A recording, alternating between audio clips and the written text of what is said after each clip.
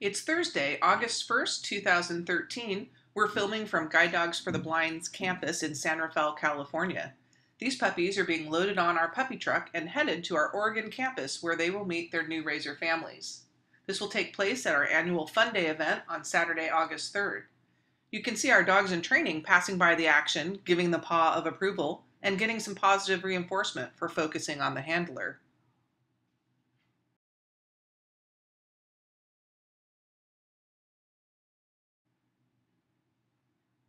It's a beautiful day for these puppies to begin their new lives. Safe travels, everyone!